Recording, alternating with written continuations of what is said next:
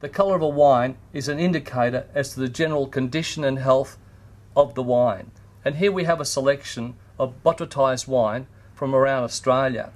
And you can see how the transition of colour has gone from deep straw colour, almost a golden straw colour, all the way through to almost a tawny onion brown orange colour.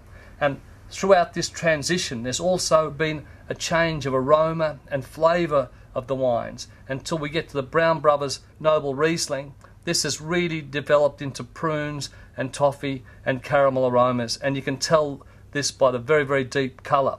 Whereas some of these other wines haven't quite got that colour, and so we're going to get more apricot and we're going to get more honey and lemon and citrus sort of flavours and aromas running through those wines. So colour is a very, very important indicator, and we can actually do a lot of assessment on just colour alone.